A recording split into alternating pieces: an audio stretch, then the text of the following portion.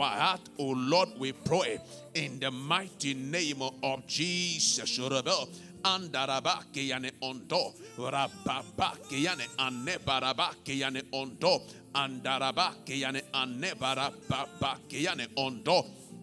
Yane baraba kiyane baraba staka, yane ondo kiyane ane baraba kiyane ondo. In the name of Jesus, Rabba, Kiyane ondo baraba, Kiyane ane baraba, Kiyane ondo baraba staka, ane baraba, Kiyane ondo baraba, Kiyane rabasta, ane baraba, Kiyane ondo. Lord, we pray that we will submit. We pray, baraba, Kiyane, that we will surrender. In the name of Jesus, Rabba, Kiyane ondo baraba, Kiyane ane baraba, Kiyane ondo. We pray that we will yield to your word in the name of Jesus. Kiyane ondo baraba, Kiyane ane baraba, Kiyane ondo andaraba, Kiyane baraba, Kiyane baraba, Kiyane baraba, ane baraba, Kiyane ondo baraba, Kiyane baraba, Kiyane ondo baraba, Kiyane baraba, Kiyane baraba, Kiyane ondo, ane baraba, Kiyane ane barabas ondo, ane baraba, Kiyane ane rabas ondo, Kiyane barabas ane rabas. Rabastaka andaraba kiyane ane rababa kiyane ondo rabastaka ane barababa kiyane ondo baraba ane barababa. In the name of Jesus. Hallelujah. Amen. Praise God. Hallelujah. Oh barabastaka ondo kiyane baraba. Brethren, I want us to continue in prayer this morning, that we will seek to please God. Hallelujah. We will seek to do what? Please God and not man. Please God and not man. We are praying that we will seek to please God and not man. Shall we pray? Robo, kiane ondo baraba staka, ane baraba, kiane ondo baraba. In the name of Jesus, Rabakiyane ondo ane Rabakiyane ondo barabastaka kiyane ane barabakiyane ondo Rabas ondo kiyane barabakiyane ondo. In the name of Jesus. Hallelujah. In the name of Jesus. Praise be to our God. Shall we be up and standing, please? That our God is faithful, He's good, He's kind, and He's ever more sure to His word. This morning, in the minute or two, I want you to open up your mouth and begin to bless the name of the Lord. Begin to invite Him into your heart, into this place. Let Him take absolute control over the service today. We ask Him that His omnipresence and His omniscience and His power and His might shall dwell with us tonight, this morning, that wherever we receive from Him, we shall not take for granted, in the mighty name of Jesus. Father, we glorify your name. We celebrate you because you are our God, our Father, and our King. We thank you that you are the Alpha, the Omega, the beginning and the end. There is no us without you, O Lord. For it is by your grace and by your mercy that we are standing here this morning. We take it not for granted to count this day as a privilege given unto us. We ask that your holy name be exalted, your holy name be adored, your holy name be lifted. Father, we pray that you will take power, you will take, Father Lord, preeminence over this atmosphere this morning. We'll cast down our burdens, we cast down our fears, we cast down everything, oh Lord, my God, that will hinder our praise, that will hinder our worship from coming to you. We subdue it under the authority name of Jesus. We are asking that mighty one, oh Lord, descend in the power of your might, and let your people receive you and experience you like never before this morning. Ancient of days, we bless your name.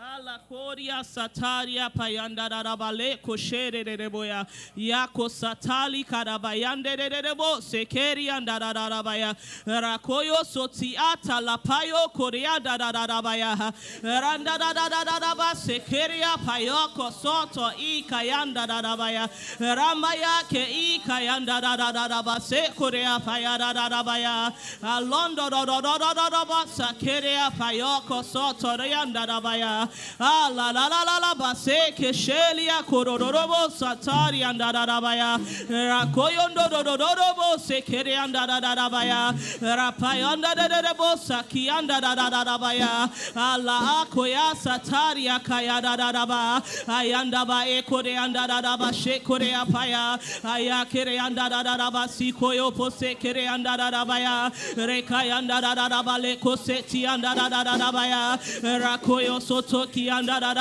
baya ayata ikaya sataya kayanda baya abayo satari kayanda baya rekayanda ba ikayanda baya kireyambaya. For you are worthy, for you are mighty, for you are holy, for you are great, our Lord, our God. We honor your name, we extol your name, sweet Jesus. We celebrate you this morning. There is no one else like you, Alpha and Omega. There is no one else like you, beginning and the end. There is no one else like you, faithful Father. You alone be hallowed this morning. You alone be adored this morning. Ale eke iakosoti akayanda rabaye kosata rabaya alapayo sate rakoyo satarabaya. From the depths of our hearts we say praise be your name. From the depths of our hearts we say hallowed be your name. For it is all about you and you alone, oh God.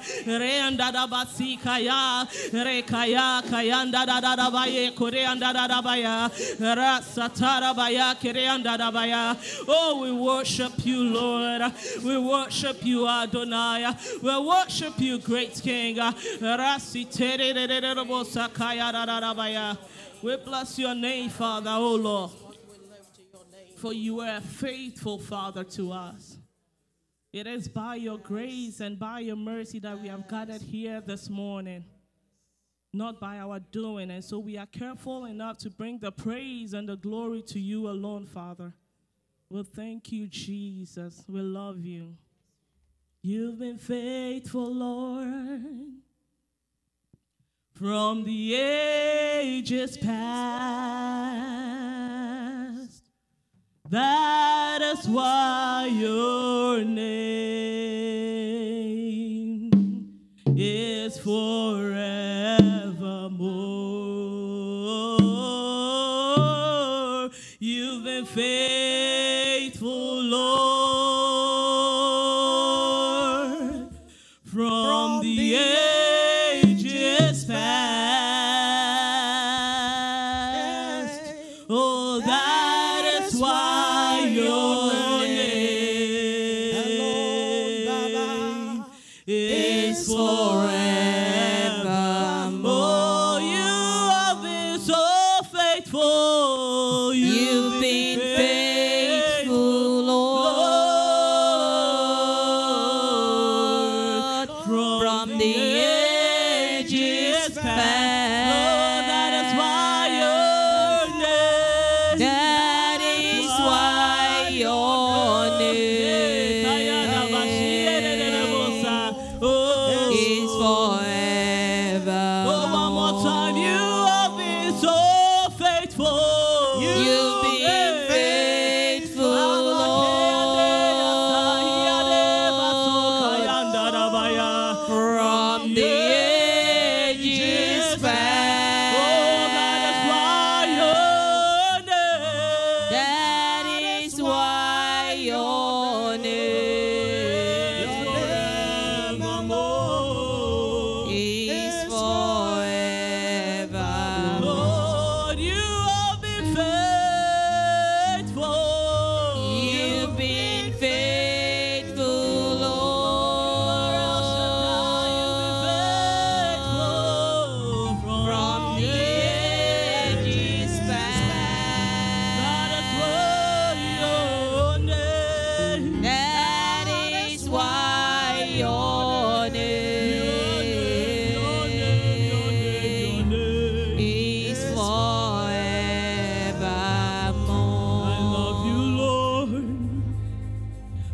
your mercy never failed me.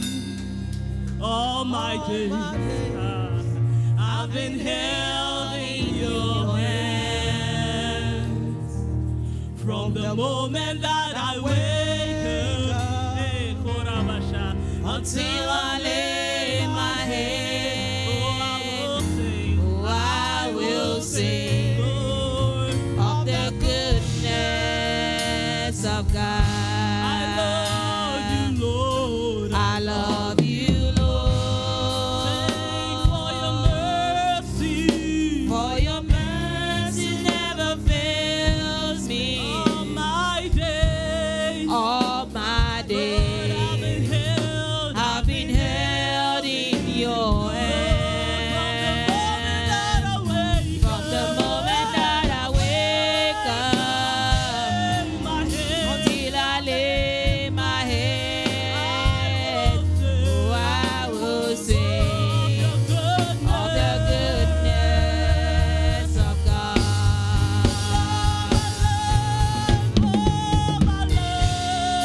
All my life you have been faithful.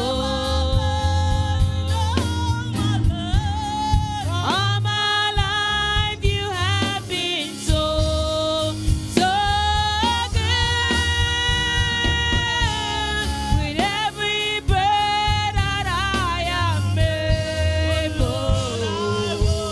oh, I will sing of the goodness of God.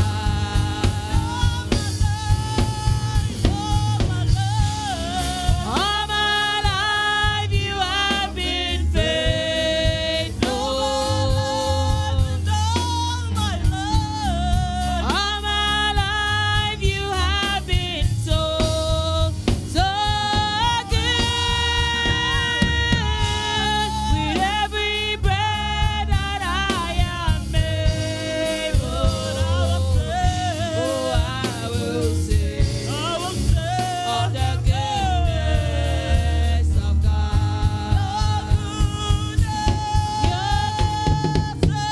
Your goodness is running after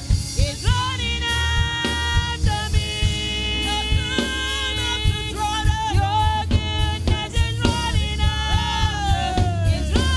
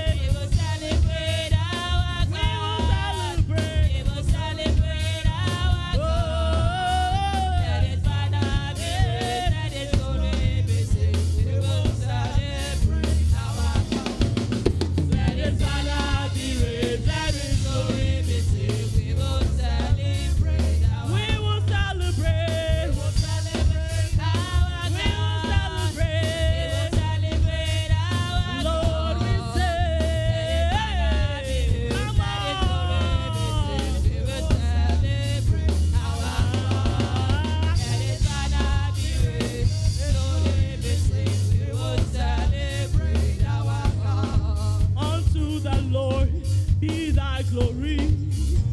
Great things he has done. For unto the Lord be thy glory. Yeah, yeah.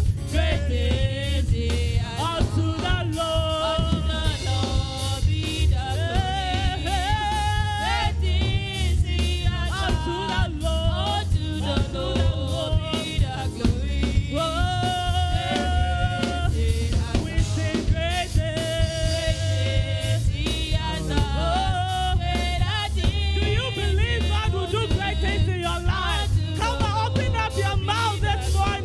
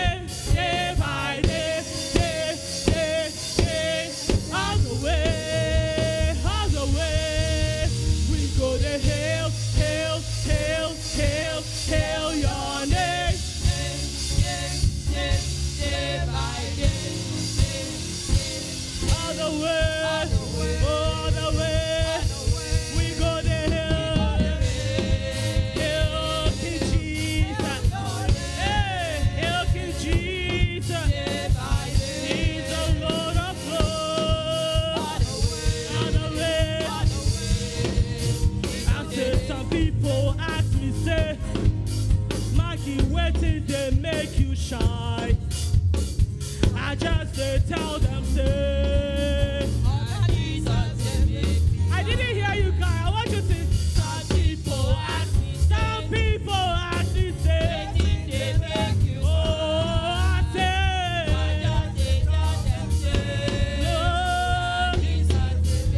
oh, I dey shine, oh, I dey shine, oh,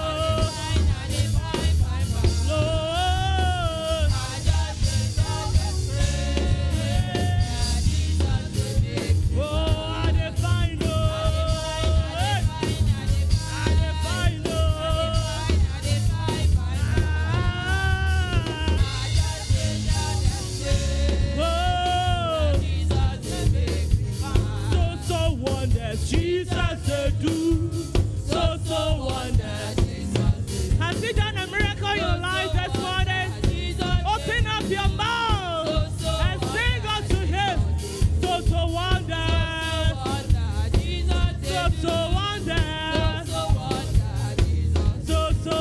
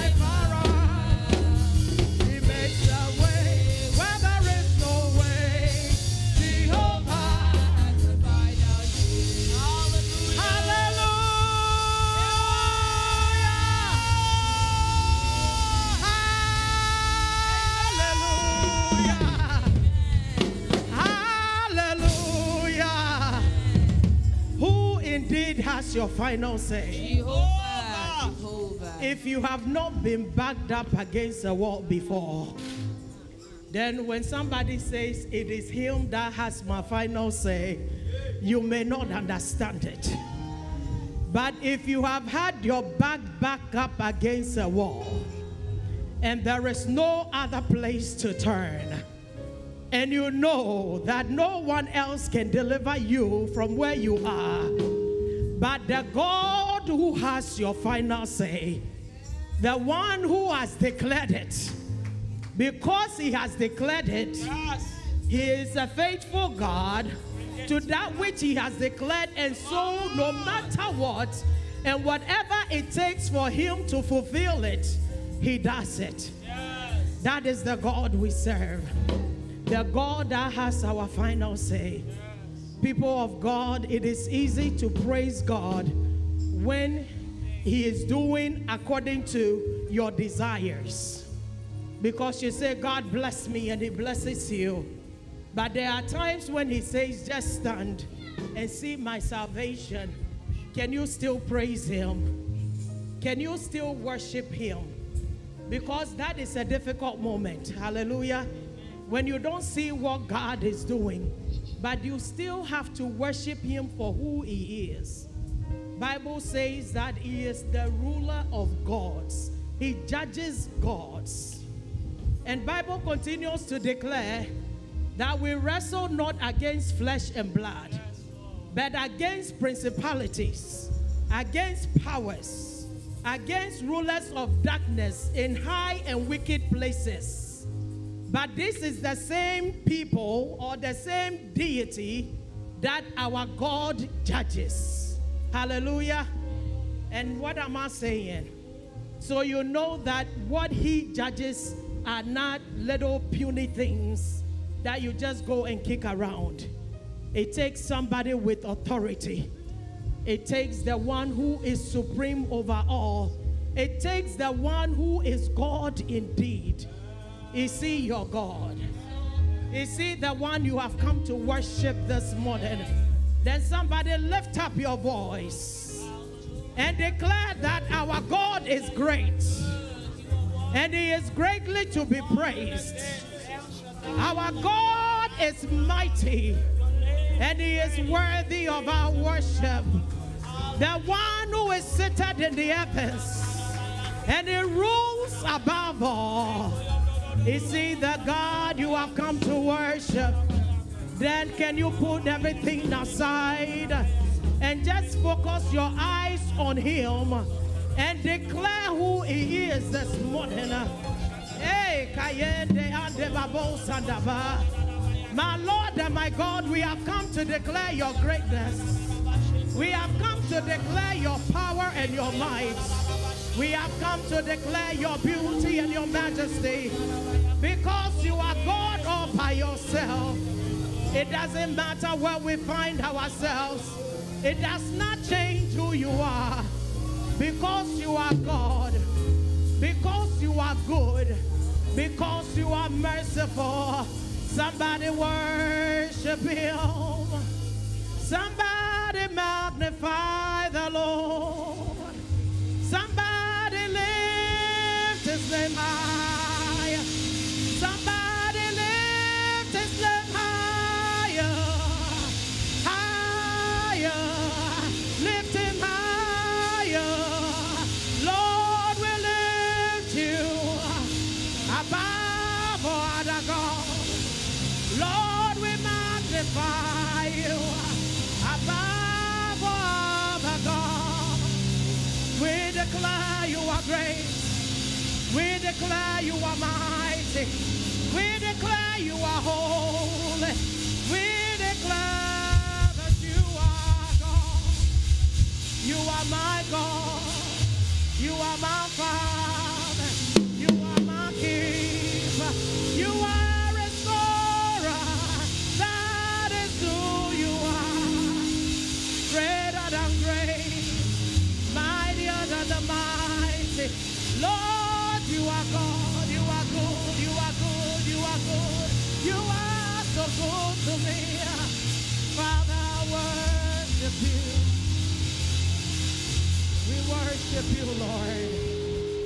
We lift you alone in this place this morning. Our worship is unto none other but you. We declare that you are great. Great is Jehovah.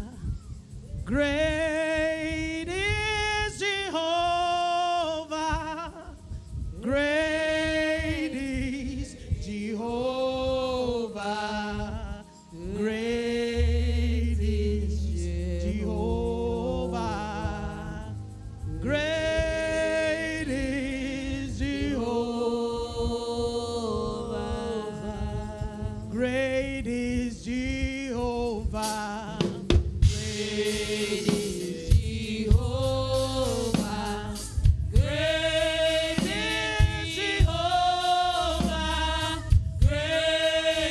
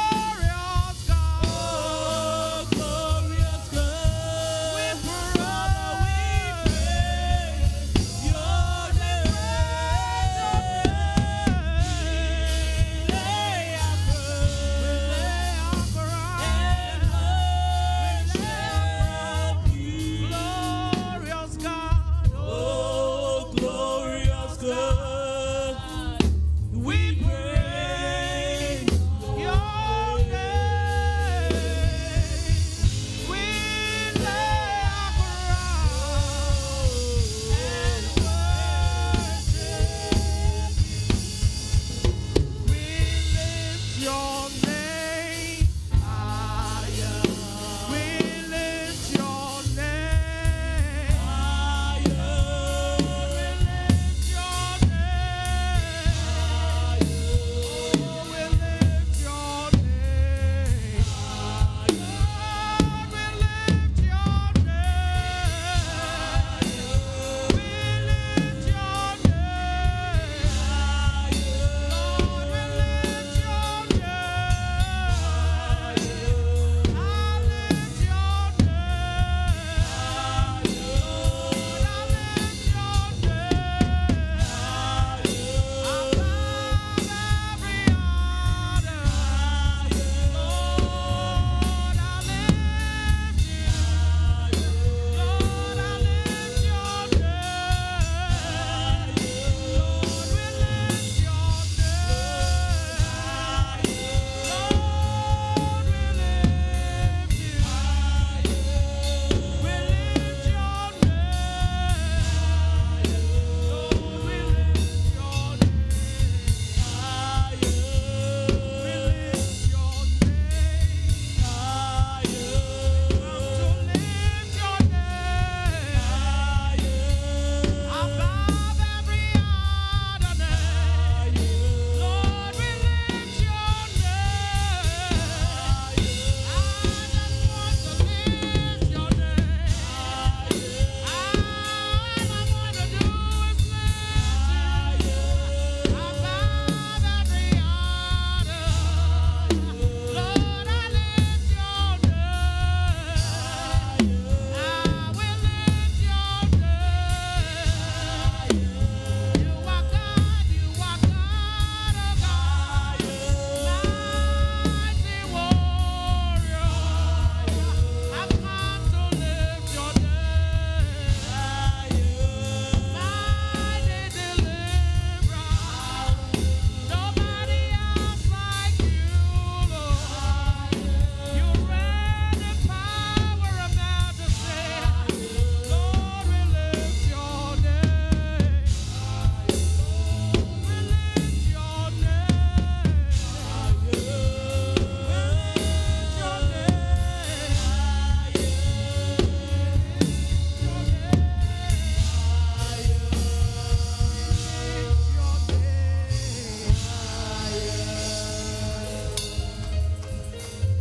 Our strength is thy grace,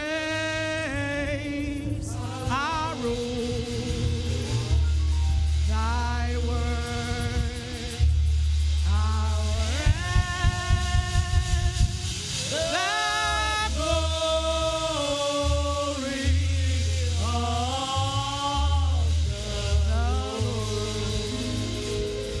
Captain of Israel's soul and guide of all who sing the land above beneath thy shadow we abide the love of thy protecting love. Our strength, somebody declare it. Thy grace, our rule, thy word, our end, the glory of. Declare our strength, our strength. Thy grace is our grace, is our rule, is our word. Our end, the glory of the Lord. He is worthy of praise. The Lord is worthy of worship. Thy word, our end, is the glory of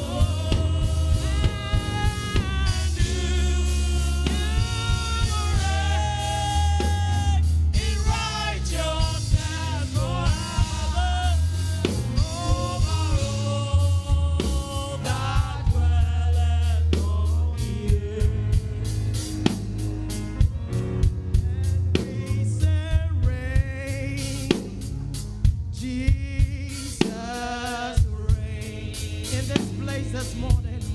Lord, reign, reign. Jesus, reign. You are the King of Zion. Judas Lion, reign, Jesus. You are the King of Zion. Judas Lion, reign, Jesus. Hallelujah.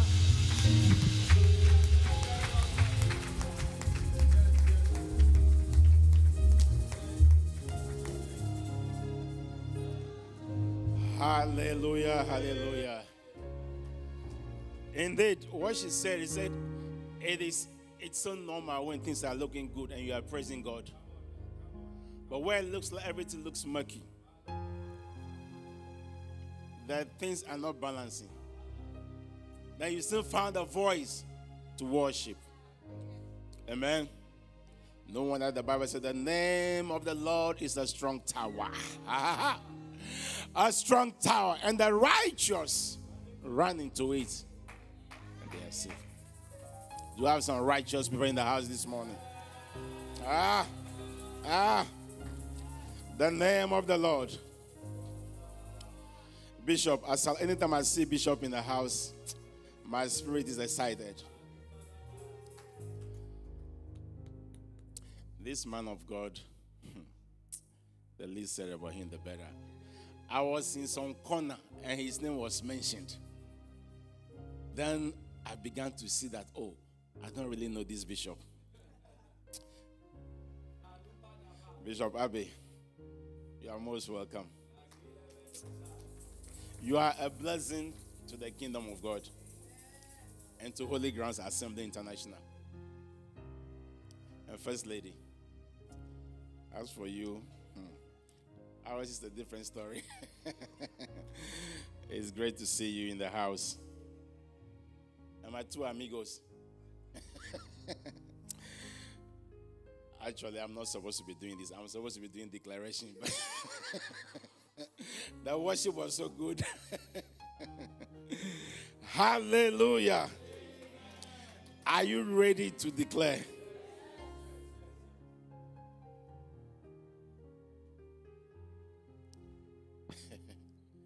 So when we declare, we are just reinforcing what God had already said. We are reinforcing. Amen.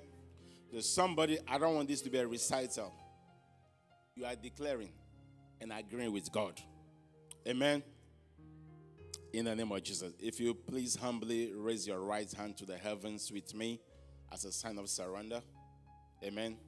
And just repeat prayerfully after me. My Father, I thank you for the daily provisions in the name of Jesus. You said you will supply all my needs according to your riches in glory in Christ Jesus. Today, I thank you for the fulfillment of this word in the name of Jesus. I magnify you for the blessings. I thank you for the countable and the uncountable blessings you have bestowed on my life in the name of Jesus. This morning, I declare that I am special and extraordinary. I am not average. I refuse to be average. In the name of Jesus, I have been custom made by the Creator Himself. I am one of a kind. I am one of a kind. In the name of Jesus. Of all the things God created, what He is most proud of is me. In the name of Jesus. I am His masterpiece. I am His most prized possession. In the name of Jesus. I will keep my head held high, knowing that I am a child of the Most High God, made in his very image. In the name of Jesus. Today, I declare that God is bringing about new seasons of growth in my life, in my church, in my family, in my businesses. In the name of Jesus. I will not get stagnant and hold on to the old. The old is gone. I am looking forward. I am focused into what God is doing in the future concerning my life. I will be open to change, knowing that God has something better in front of me. New doors of opportunity, new relationships, new levels of favor are in my future. I believe it. I believe it as I have declared it. Because this year is my year of victory, I believe it, I confess it, and I will see it happen in my life. In the name of Jesus. If you believe it, put your hands together and give God praise, somebody.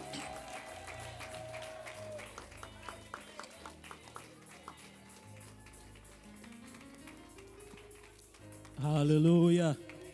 Come on, do it better unto Jesus. Do it better unto God this morning. Hallelujah. Amen. Are you excited to be in the house of the Lord? Come on, I cannot hear you. I said, are you excited to be in the house of the Lord? If you are, give God a big shout. Come on, you can do it better than that. Give God a big shout. Hallelujah. Amen. There's a word that God dropped in my spirit, and I would like to share with you. The Bible says that Acts 7 verse 30, it says that, and when 40 years were expired, it says, there appeared to him in the wilderness of Mount Sinai an angel of the Lord in a flame of fire in a bush. And I began to ask the Holy Spirit that, what does that mean?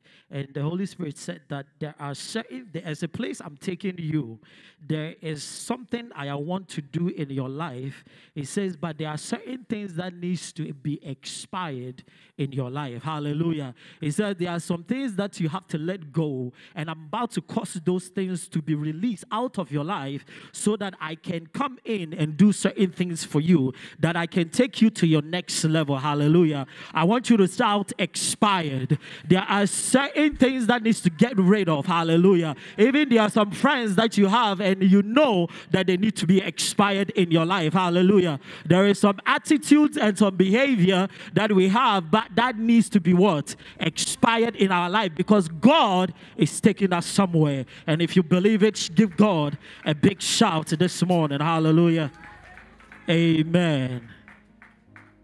Amen. You may be seated, please. Amen. I want to take this opportunity and welcome each and every one of us to Holy Grounds Assembly, a church of holiness, grace, and word action. Hallelujah. So I want to take this time and welcome each and every one of you. You are at the right place. Hallelujah. And God will show up and show off in your life this morning. Hallelujah. Amen. Do we have any testimonies in the house? You have to testify, or I will just call on you. Hallelujah. Hallelujah. Please put your hands together as we welcome our dear sister. Hallelujah. Praise the Lord. Praise Jehovah. I thank God. I am so grateful and privileged to be alive today. I want to honor God, for He is the source of my life. And I want to honor my Papa who is in Ghana. God bless you, Father, for all that you have taught us and all that you are doing in all the prayers. I honor the men of God in this house. God bless you, Pastor Kojo. God bless you, Dr. Quincy. And I want to honor the man of God, Pastor Abbey, and the woman of God. God bless you all. All my life you have been faithful. All my life you have been so, so good. Every breath that I inhale, I will sing of the goodness of God. Your goodness is running after, it's running after me. Oh, your goodness is running after, it's running after me. And I'm not saying this to be proud, but God is good. I have a testimony and multiple testimonies. This week, I had something done to my tooth. And I was in a lot of pain, but, you know, it was going down. But on Friday, I started feeling this sensation. This pain was overwhelming. And I've had this pain before. It was when I had that pain, I have to get a tooth canal done in my mouth. So this time, my whole face, my eyes, nose, even by touch, it hurts. So when I was in bed, I went to bed that night, and I remember, people of God, please, if you are not joining the Bible studies on Wednesday, do whatever you are doing, stop and come. You know, sometimes you hear the word of God multiple times, but there are times when you hear it, God opens your eyes, opens you, your inner spirit to have an understanding. Wednesday, when we had a Bible study, there's only one word that stood up to me.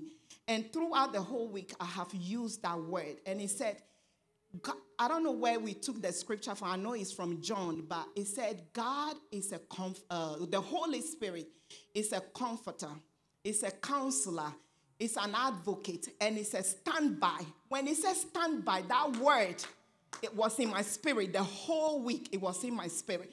So when I was in bed and I was feeling that pain, I said, Lord, Holy Spirit, you are a standby. So I know that you are a standby. And I put my hand on my face and I said, this is your hand. Rub this face. I don't want to have a tooth canal. Take this pain away. Give me rest. Let me have peace and sleep.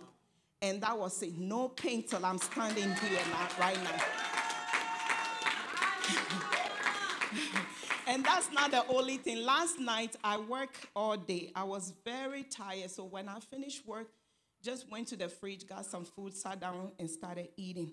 Finished eating, and I just took a piece of fish and put it in my mouth, eating, swallow, and there was this bone that just crossed my neck. Like it's like that. You can feel it. So I got up, started coughing just to let it out. It wasn't coming out. I was continuously coughing, thinking it's going to come out. But all I felt, it just went down my throat, and that was it. It feels like somebody just pat my back, and then the bone went down. And after that, I was so shaking. I have headache. I was having all kinds of things. When I went to bed, I was still having that shaking and feeling. I said, God, you are the Holy Spirit. You are a standby. You are the one that gives rest, peace. You are the one that gives sleep. The Bible says, I will lie down and sleep in peace. Oh, Lord, you are my safety. When I said this word and I didn't even know when I fall asleep. I slept more than I have ever slept in a whole week. So I am just standing here to say, Lord, thank you. And I am encouraging somebody, please join the Bible study. Pastor Kojo, God bless you for your dedication. And let a word stood up to you. You don't have to know the whole Bible. But if you can think of one word that God says to you, keep that word and hold on to it. Amen. Oh, hallelujah. You can do it better. Give God praise. Give God all the glory this morning. What a powerful testimony. Amen. Amen. Do we have any more testimonies in the house? Please help me welcome our dear brother, Brother David. Come on. Hallelujah. Thank you. I just want to give a testimony to the glory of God and also to encourage somebody. You know, when the Bible says that our God is our ever-present help. It is not sometimes, always true.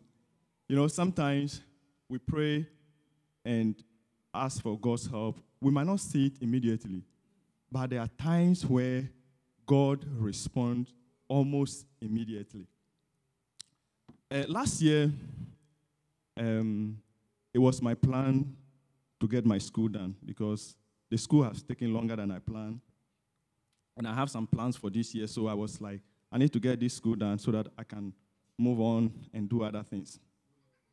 Now, however, it got a point where I was supposed to start my clinicals. The course I was doing, you have to do 500 hours of clinicals to finish.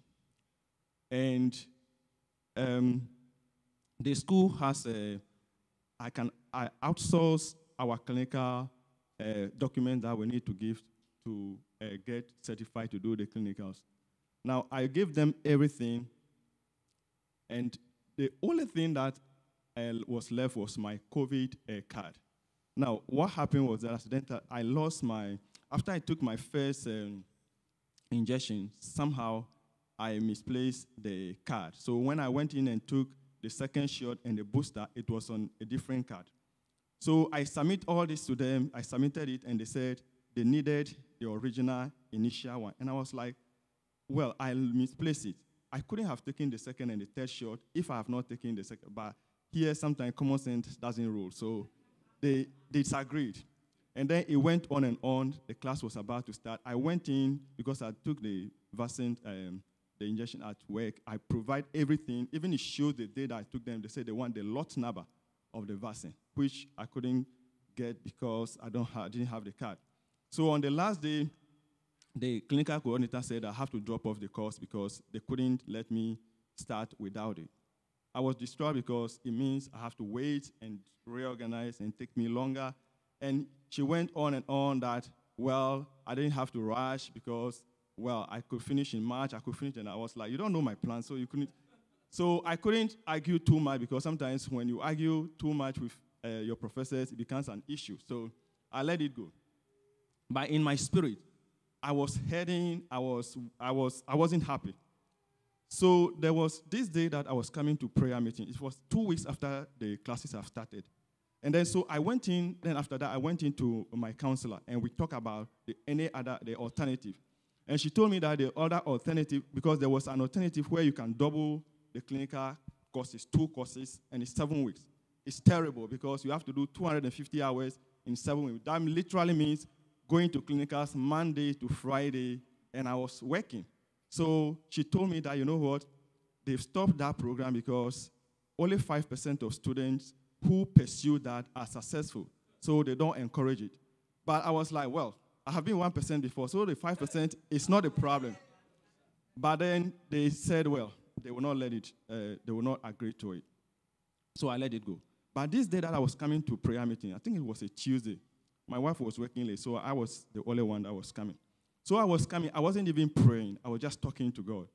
I was like, God, I know what I'm saying is crazy to men. It's impossible. Because school have started, we've closed that chapter, but somehow my spirit, I was still not settled. So I said, God, I know all things are possible to you. If it is your will, my covenant with you, or my request for you at the beginning of the year was to finish school this year. I know you can still do it. Though to men it is impossible. So let your will be done. So I came to church, and we were praying, and God bless Pastor. So Pastor gave a word, which agreed with my thought and what I was planning, and I said, this is what I need. So I went home the following day. I decided to forget about my counselor, and I went to her supervisor, and I talked to her that this is what I want to do. I didn't tell her that. I tell her, this is what I want to do. I am capable, and I'll be successful. So she said, well, if that's my choice, then I should go ahead and do it. By then, I didn't even have my preceptor, because the preceptor that I had, I told him that the classes had been canceled, so we may have to wait until the next semester. And my work, what I know is that my director, anybody, those who are ahead of me, when it gets to their clinicals, they either have to quit because she will not give you all the hours. So now I have the school to deal with, I have the preceptor to get, and I have my director to deal with, and then my work hours. How do I pay my bills and take these clinical hours Monday to Friday? So I just trusted God. So I went ahead. And then I filled all the forms. They accepted everything. And then I went and talked to my boss that, hey, this is what I want to do. Thank God I have like hours, like PTO hours that I could use. And initially she agreed. And so we agreed on everything and went ahead. And I know later she regretted it. She wasn't happy about it, but it was too late. So to the glory of God, I was able to get my preceptor. I was able to get everything done. And so I was able to finish all the clinical hours and get the school done. Now, I was traveling. During that period, I traveled briefly. If you are all aware that I was a little away for a few months. So I told my wife that I want to make sure I write and pass my exam before I come back. I'm not coming back still with books or all those kind of things. So when I went after work, I'll come back, prepare for my exam. 2 weeks before I return home, I know my time is coming. I say, yes, this is the time I have to go. So I trusted God. I went and took my board exam, and to the glory of God, I passed. So I just want to encourage somebody that our God is an honest God. He promises and he never fails. The last thing I wanted to say, you know what? You know, sometimes when you want to start something, you might be looking at a very big goal, but you may have to start small. I remember when I came to this country, I have my master's degree before I came. And when I came, looking at everything around, I have to go back and start all over. And I was like, God, I prayed to you before I came. What is going on? I have to go back and start like a CNA. But my uncles were telling me, how could you have a master's degree and go and do that? But I trusted God. And I told myself, God, if I stay in this country with anything less than a master's degree, then academically I have lost. Because I came with it and I should not stay with anything less. And to the glory of God, God has given me that. So I just want to thank him and glorify his name. Oh, hallelujah. The God that answered by fire. Hallelujah. What a testimony. And as he has done it, he shall surely do it for you. Hallelujah. Amen. Are you ready for the word of God? Are you ready?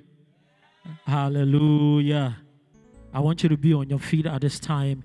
And just for 30 seconds, I want you to just release a word. The Bible says that all scriptures is God's breath and is useful for teaching, rebuking, correcting, and training in righteousness, so that the servant of God may be thoroughly equipped for every good work. Hallelujah. So the word of God comes to do what?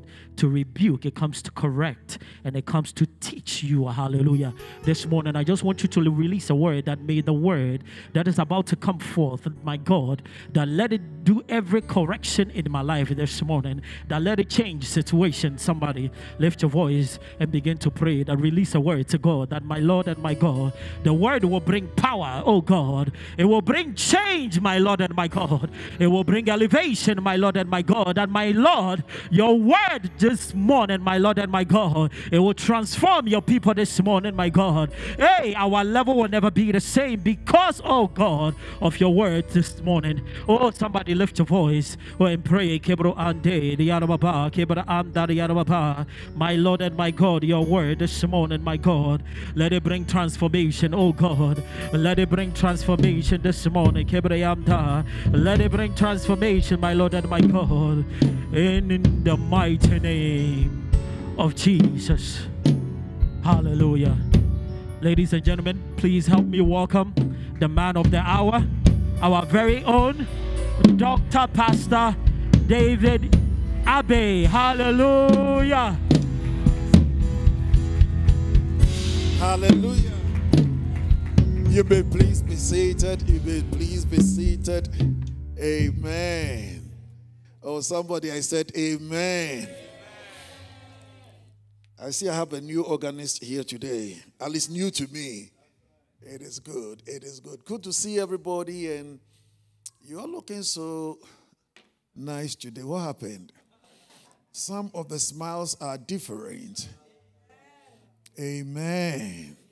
No, I didn't hear the amen. I said amen. Dr. Quincy and the wife should be dragged before the Supreme Court for looking so handsome and beautiful. There must be a special charge for that. I mean, in America, we tax people for everything, so we should start taxing. Pastor Kojo, God bless you. Go to see everybody. Hey, that's my friend. I'm looking at her. She's looking at me. Amen. Staliaka, now your smile has changed. I don't know. Her smile is new level. New level smiles. Oh, somebody say amen. Look at somebody on your left, somebody on the right, and tell the person, you're looking good. You're looking good. Amen. I thank God for this wonderful opportunity to join you here once again. It's one of my most favorite places to be, Holy Grounds Assembly International. It is wonderful being here with you and worshiping with you. It's always a pleasure, always a blessing, a great place to be. I salute my brother, my twin cars, my best friend. I know he's in Ghana doing great things for God, and just wave at him in the spirit and say, Pastor, we love you. I'll just say it louder, Pastor, we love you. And whilst you are loving him, remember to love his wife too. You congregation people, you are good at loving the pastor, but not his wife. Congregation people can make the woman of God jealous. You don't know. They walk right by the woman of God and go to the pastor and say, hey, you are disturbing us. Let's focus. I'm telling you, when you're a pastor's wife, you have to have all the patience in the world. Amen. Today, I will try to be nice. Amen. I salute you, woman of God. Thank you for the great hospitality. My brother wasn't there, but I promise you, I will tell him you made us feel so good. Amen. God richly, richly bless you. And I thank God for my wife. We've not known each other for too long. Just I think 23 years. Just 23 years. Amen. Just 23 years. I pray God to add 50 to it. And then we'll be fine. Shall we pray? Father, we thank you. We bless you. Holy Spirit, we pray that, Father, you speak to us today. You will speak to us today. Father, speak to us today. Reveal yourself to us today. You see, I believe that the message that is coming is personal to every individual and to us as a church. Pray for me that I'll be able to deliver it as simply as possible and deliver it the way God wants me to deliver it. So just pray for me and pray for yourself that God will speak to you as an individual. Sometimes when I woke up sometime this morning, keep on praying, I told my wife, I said, I don't have a message. I thought I'd planned. I prepared a message and everything, but I don't feel the anointing on the message that I have. I don't have the release in my spirit. And then she said something very insightful. She said, just go and have a chat with them. And she said it so simply, I don't think she even thought about it. But it was deep. Pray for me. Just pray for a minute. Father, we thank you. We bless you. Father, I know you will do great things today. I know, Father, you bless us. I know you will sow a seed in this house today. A seed that shall be watered and it shall grow. It shall turn into a mighty tree. And many birds shall find comfort and protection under its shade. And your people shall be blessed and your name shall be glorified. Thank you, Father God, for what you have done and for what you are yet to do. In Jesus' name, somebody says amen. Now, I will go straight into my message. In the life of Israel as a nation, as God's people, from the time God called Abraham through to the Old Testament times and towards the end of the Old Testament, and then God opened up the New. God had dealt with Israel in different epochs depending on what his plans are for them at every given point in time. And when I talk about time, I'm talking about long stretches, epochs. I mean, might be 10 years, 100 years, 500 years, whatever God should. But at every point, God has a special way of dealing with his people. Now, Israel basically went into two types of captivity. Somebody say two. Israel went into two types of captivity. Now, they were different in every shape and form. And it's interesting when you look at our lives as Christians and at various part times and periods of our lives, you will see those, we either coming out of one or going into the other, or probably both will be playing in our lives at the same time. And I pray, God, that He will help us bring this out, and especially in our life as a church. Israel went into two main captivities. One of the captivities wasn't their fault. It wasn't their doing. They didn't have anything to do with it. They were born into it. And that was the captivity that took place in Egypt. It didn't really start as captivity. It wasn't meant to be that way. Now, God knew what was ahead. God knew all the time what was going to happen. And yet still, it did happen. So that had nothing to do with them. There was a situation, and their fathers went into Egypt. And to begin with, it was great. It was nice. And they had positions and all that. But then they grew. They became strong. And the Egyptians were now afraid that if we don't do something about those people, they will take over our land. They will take over everything that we have. So, long story short, they ended up in captivity. They ended up as slaves in Egypt. Now, remember, that wasn't their doing. It wasn't because they sinned. It wasn't because God didn't love them. It wasn't because of anything. They were just born into it. And for about 500 years, they were in that kind of captivity. And that is a long period of time, trust me. And so their parents and grandparents and great-grandparents, they knew nothing but captivity. They were born into it. So it becomes even the norm. You grow up and this is what you're supposed to do. That's how you're supposed to live your life. And that is it. You are a slave, and that's all that you are, and that's all that you were going to be. So that is one kind of captivity that Israel went into. And then there is another kind of captivity. There is a second kind of captivity, and that was when God had delivered them from the first and had taken them into a land flowing with milk and honey. Remember, with great signs and miracles and all kinds of things happened. God, by a mighty hand, delivered them, and the Red Sea parted, and they went through it, and their enemies went through the same situation, and they were swallowed in the sea. Sometimes God will open avenues for you, and your enemies are standing behind, and they think if you did it, they can do it. They try doing what you did, and then they fall down. They don't understand. What they have to know is that there is a greater power that was working in your favor. And I heard somebody say amen.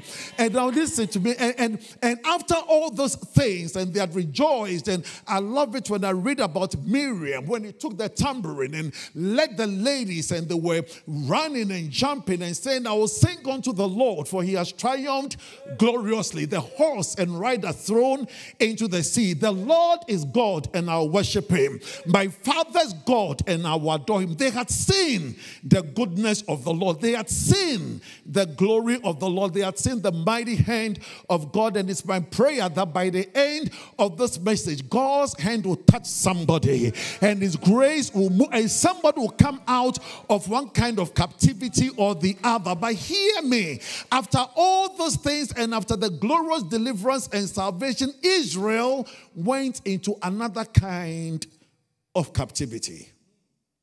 The first one had nothing to do with them. The second one, they slipped out of God's hands. They took themselves out of the place of grace. They did it themselves. They started sinning. They didn't value the blessings of God again. Let me tell you something. Sometimes we all get there, Pastor.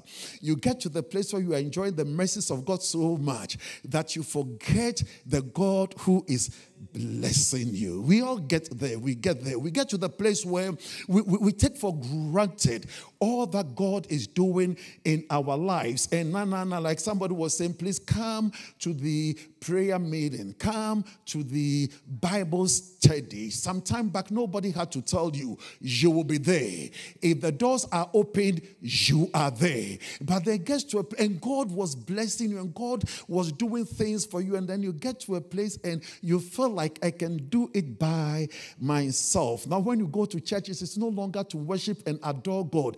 It is to criticize and look at everything in a negative light, and nothing appeals to you anymore. You come to church angry and you leave angrier. I mean, much more angry than you came in. Nothing appeals to you. The drum is too loud. The organ is out of tune.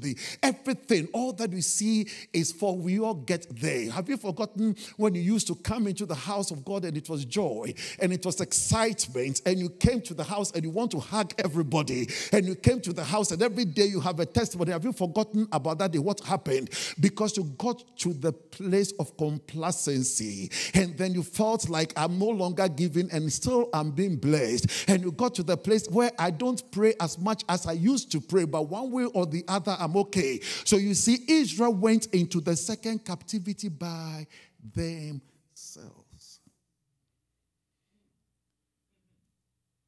And now when the hand of God lifted off them, please hear this. That's where sometimes we make mistakes.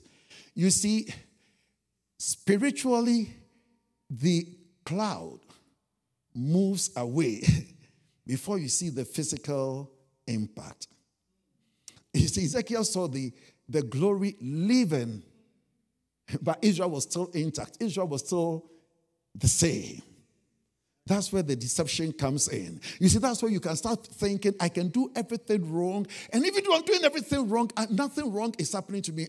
The grace of God, the mercies of God is giving you enough rope and room to change, to repent. Because if you don't, one of those days you're going to wake up and it's like, what happened?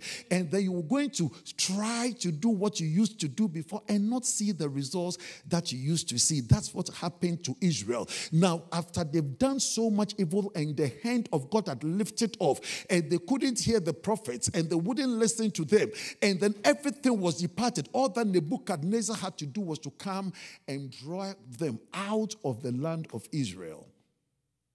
My message is going to begin now. So 2 types of captivities. The one they were born into, the other one they walked into. And you see, please hear me. God's deliverance came because God is love and God is mercy. He will do it for you, I promise you. Makes no difference how you got yourself into it. He will come through for you. Please hear me. But then he comes through in different ways. You see, sometimes when Israel was born into captivity, the way God delivered them, the method God used was different from or than when they went into it themselves. You see, sometimes we expect God to deliver us one way, and God is saying, that's not how I'm going to do it. You see, you worked yourself into that situation. So I'm going to hold your hands and I'm going to bring you out, but I need your cooperation.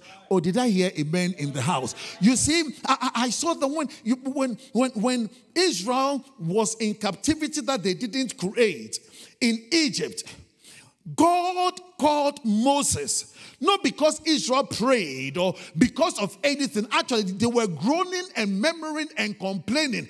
And yet still God raised Moses. And Moses wasn't willing. Even when he wasn't willing, wasn't ready to do it, God made sure he held him by the collar and drew him into Egypt.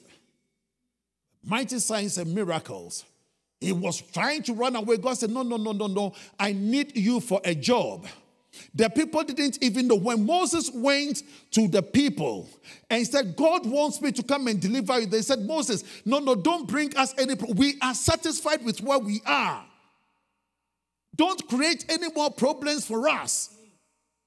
Let us stay here. But God said, no, I am ready for you. So even though the people weren't ready, God was ready. And hear me, when God started working the miracles, it was incredible. They literally had to do nothing. Nothing. The blessings were coming. They wake up and all that they knew is that, did you hear what is going on there? Man, Moses, oh man. He floored all the other, what do you call it? Priests, the magicians. Did you hear it?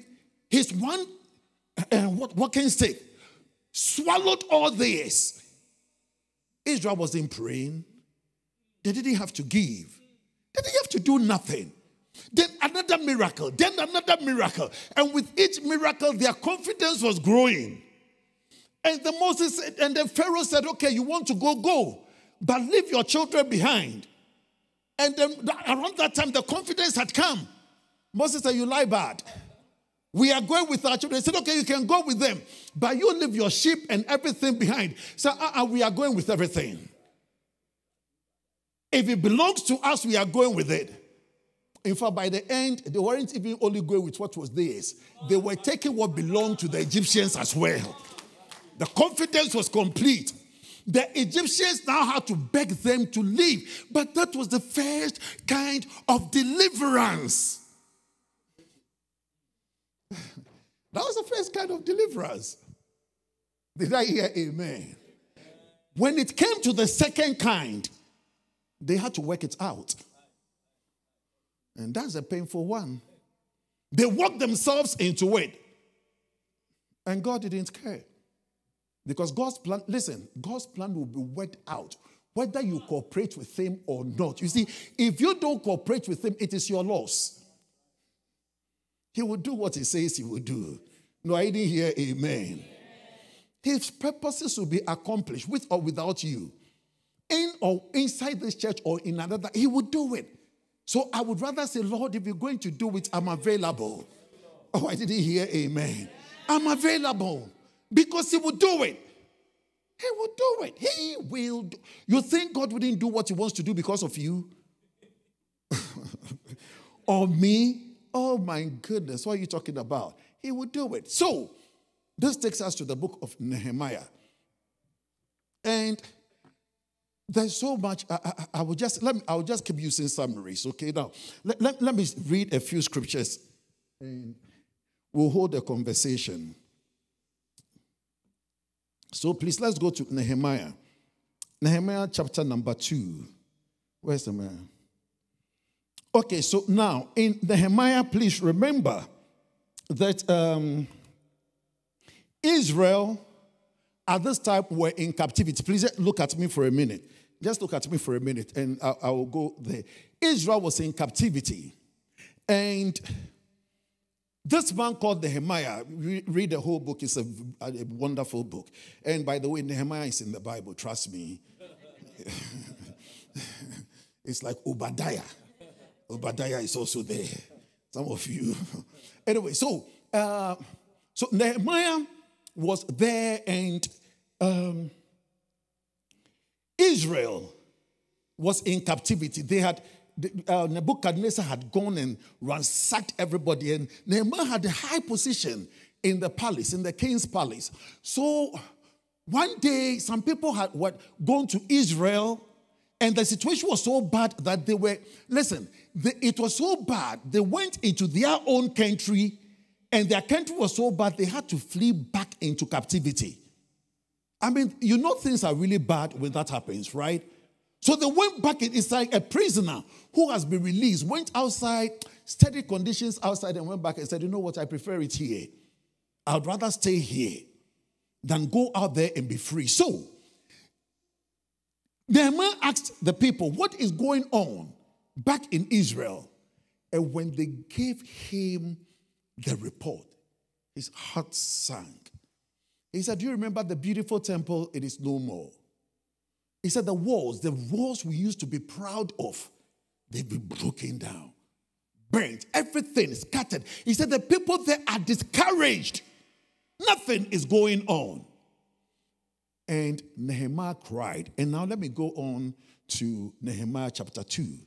I'll read just a few scriptures and then we'll see what God has for us. Nehemiah chapter 2.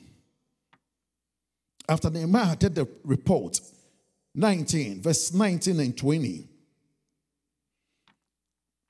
Let me start from verse 18. Now, Nehemiah, but when Sanballat, 19, but when Sanballat the Horonite and Tobiah the servant, the Ammonite, and Geshem the Arabian heard it, they laughed us to scorn and despised us and said, what is this thing that ye do? Will you rebel against the king? Then answered Nehemiah and said unto them, the God of heaven, he will prosper us. Therefore we his servants will arise and build, but he have no portion nor right, nor memorial in Jerusalem. And then let's go immediately, because I want to do something here and save a lot of time. Somebody say, I'll be blessed today. Now let's go to Nehemiah chapter number 6 immediately. And then look at the verse number 15. So the wall was finished in the 25th day of the month Elul, in 52 days. And it came to pass that when all our enemies heard thereof, and all the heathen that were about us saw these things, they were much cast down in their own eyes, for they perceived that this work was wrought by our God. Here is a nation. A few months ago, just a few months before, everything was in ruins. The walls were down. The people weren't worshiping. They'd forgotten about their God. Or even if they remembered their God, there was no place they could assemble to worship him. They only heard the stories of their God. They said, we knew what he did in days of old. Why are we not seeing it being done today? We heard of his great works. We heard of his great power. But when we look around us today, there is nothing to show for it. We knew about David. We knew about Solomon. They did great things. And sometimes some of us will look into our lives and there are moments we wish we could go back in time to the things God used to do for us. When we first became Christians, we hear about what God did in the lives of people. Some of us, when we first became Christians, there were testimonies galore. I remember when I first came to the Lord, and it was in Ghana back in the day. Oh my goodness, the testimonies were endless. Every other day was a new testimony. I mean, small testimonies, great testimonies. Testimonies of God's provision. Testimonies of God's grace and abundance. Church, it was all over us, all over the place. And then you come to a point in your life and it looks like nothing is happening again. Israel was in that situation. And so what we are asking is, how come that within that short period of time, everything so much changed in their life? And that takes me to one more scripture reading. Then I'll get into the middle of my message, and then we'll see what God will do, because everything hangs on this. The same Nehemiah chapter number 4. Nehemiah chapter number 4, verse number 6. Look at what it says. So built we the wall, and all the wall was joined together unto the half thereof. For the people had a mind to work. Father God, just bless us and reveal yourself to us. Did I hear amen? What was it that took the people from the place of dissatisfaction, of pain? What was it that transformed them from where they were? Because just a few weeks ago, 52 days it took to rebuild the wall. 52 days. So just a few days prior, everything looked gloomy. Everything looked like nothing was going to happen. So what changed? Hear me. Somebody arose with a vision. Somebody got up and said, no, this is not normal. Something must change. Somebody rose up and said, there is a God that we worship. His power today is the same as it was in the beginning. The God who delivered us from Egypt, he is the same God today. He will be the same God tomorrow. His power has not changed. His power wasn't better yesterday than it is today, and it will not be greater tomorrow. He is God all by himself. There is no place for argument. He is God. Somebody got up. Sometimes look at your problems in a different light. Somebody rose up. Somebody said, God, I must see a difference. I'm not going to lead that kind of life again. I know this is where I am. Insane. Broke. Living. Sometimes I look at myself and I'm like, is this where God wants me to be? Is this all that I can be for God, for my family? For my wife, for my husband, for my children? Is this all that I can be? And when I'm not satisfied, remember, there can always be a change. And that change comes when I make up my mind. Bible says the people had a mind. A mind. A mind. Not just a fantasy. We can all live in fantasy. We can all live in ways that are full of great expectations, but no achievement because we are not putting any work into it.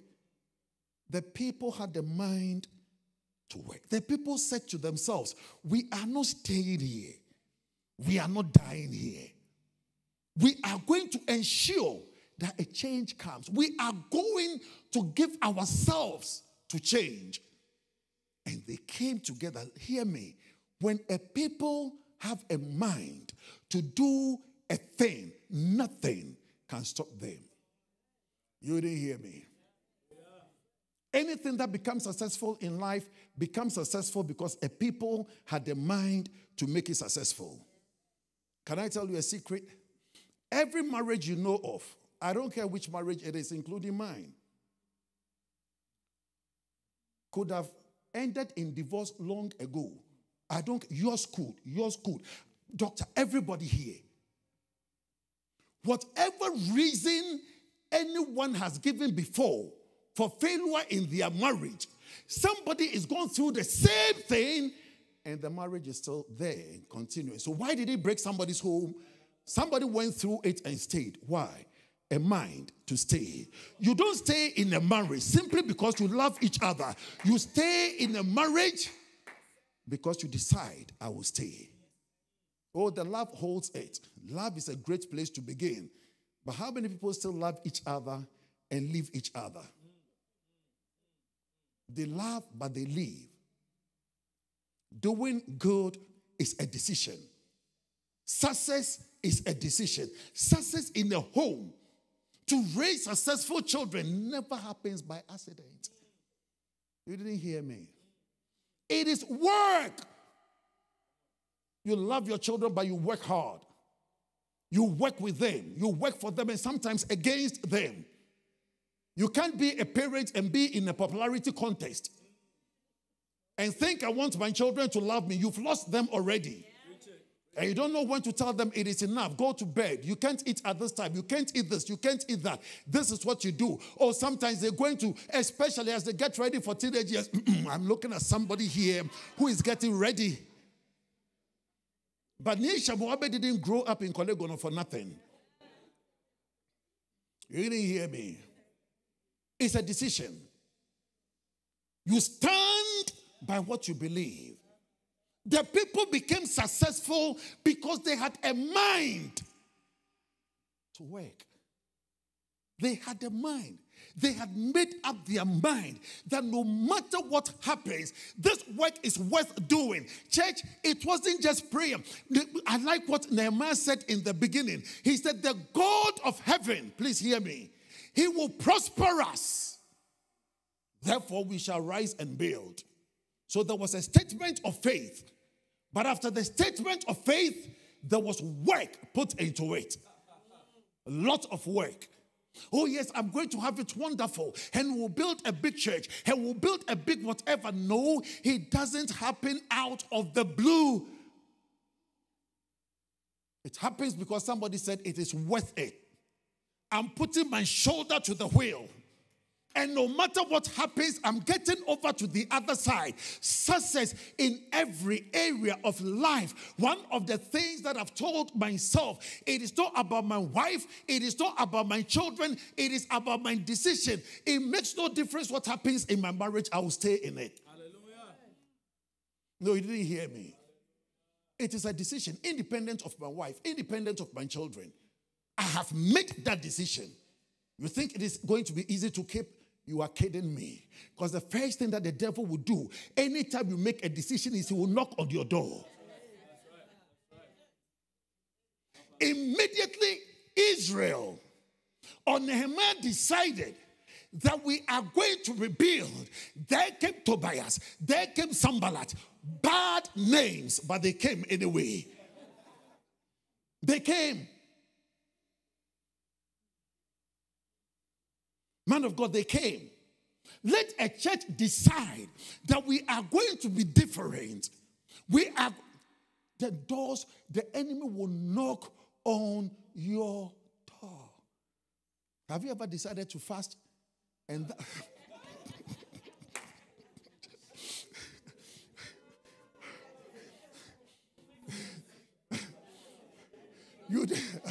thank you for preaching the rest for me. You decided to fast, and that day, the night before, you couldn't stop eating. And that day, when you drive by, I'm telling you, even if you close by your eyes and somebody is driving, you can tell, oh, we just drove back past a McDonald's. This Burger King, no. That is, everything will, how do you, oh, yeah, you go to, somebody said, that day you got to work and somebody brought you free donuts. And they are the type that you like.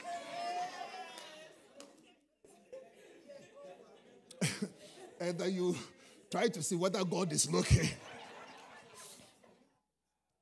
Church, whenever you decide to do anything good in any area, expect the enemy, expect the opposite to happen. The day you tell yourself, from now on, I'm going to make sure I don't fight my wife again. Get ready. The whole of that week. Not what it will come and prayer isn't going to stop it.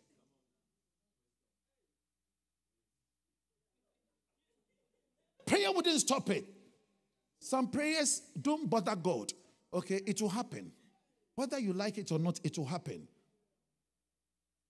Nehemiah had decided on doing a good thing. But then the trouble came. In fact, if you read the book, and to the point that even prophets who were supposed to help him rose up against him, joined forces with the enemy. And yes, still there was one thing. And you see, that's why I said, sometimes the problem we have is we want God to deliver us like he did when we were in Egypt. You see, we work ourselves into certain problems and we think, God, I'm going to fast. I'm going to pray. I'm going to bind. I'm going to lose. Some of the things, don't bother yourself to bind and lose. It's decisions that you make. Changes that you make in your own life. Sometimes it is for leadership to stand and say, we change this. It is not comfortable. Leadership is not a contest. I'm telling you. Leadership is not a contest. Leadership is doing the right thing. And when everything is fine, the ship sails smoothly. And then when the storm arises, that is when you see leadership. Because leadership brings stability. And sometimes people don't like stability. People don't like organization. People don't like discipline. People don't. So if you are the one bringing it, be ready. If you are the one bringing change, be ready.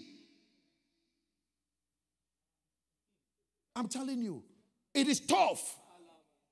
It is tough. God is taking me to places, and I used to travel and preach, and sometimes whilst preaching, I know, and that's the painful, that's the difficult part. I know I'm speaking directly into somebody's life. I know. And sometimes I feel like pulling back, but I can't. Because it is like I'm being constrained. And I know if I don't say what I'm saying, I will be in total disobedience. Oh, Jesus, you have to know that feeling. I'm telling you, it's tough. I was in Mafeking in South Africa. It used to be one of those, in South Africa, now they're part of South Africa, Mafeking. Preaching in this huge church. And I will never forget, I was preaching and the Spirit of God was going some ways, and I stood in front of this lady. And sometimes when I'm preaching, I like to bring fun because, we'd had some very, very successful days of meetings. So the last day was a Sunday, and I was going on, and I stood in front of this lady. And I was saying, you see, sometimes you ladies, I don't understand you. Because you marry somebody's child. And then when you marry the person's child, you don't want the person to take care of his mother. To marry, hey, you're not going to marry him, don't. It's more his this example. You marry somebody's child. You don't want the person to take care of his mother. I know sometimes the mothers are, but they raise the children anyway, so, you balance it up. I said, and meanwhile, you have two boys. And you've forgotten that what you are doing to your husband, your children, they are also boys. They will marry. And their wives, how do you feel about it? Oh, Jesus, it was bad. I was standing in front of the woman, and I was talking. She has two sons. She was fighting with the mother-in-law so bad. And when I finished, I knew in my spirit that I had spoken directly to the woman. Now, what do I do? Do I stop and apologize? Or do I just go on? I didn't hear a man in the house. Sometimes, you see, when you're preaching and you hit some areas, you yourself, you can feel the vibration. I had to go on. Anything that has been successful, somebody has to pay a price. Somebody has to pay a price. You don't allow things just to go haywire. He said the people had a mind. In fact, read it. You'll find out that the work was divided to different people at different times. And the man said, listen to me. Even though we are doing this voluntarily, I don't want anybody to take off his clothes except when they're going to be washed. That's how bad they were ready to work. Sometimes we want to see success. Sometimes we want to see the glory of God. I bet you, holy grounds, there's been times you've seen much more power than you see today. I started preaching here yesterday. I've been coming here for almost 13 years. I remember one of the meetings that I came to. This place was so packed. It wasn't funny. You think I'm afraid of telling you this is not the holy grounds. I know. Shame unto you all. What happened? What happened? Small necessary fights. The choir used to be twice the number. What happened? Record me. No, what happened? Oh, Pastor, is that what you think? No. It is the corporate work of the entire body. If somebody will start gossiping, stop gossiping. Somebody will stop criticizing. Somebody will stop blaming. Somebody will stop being a spectator.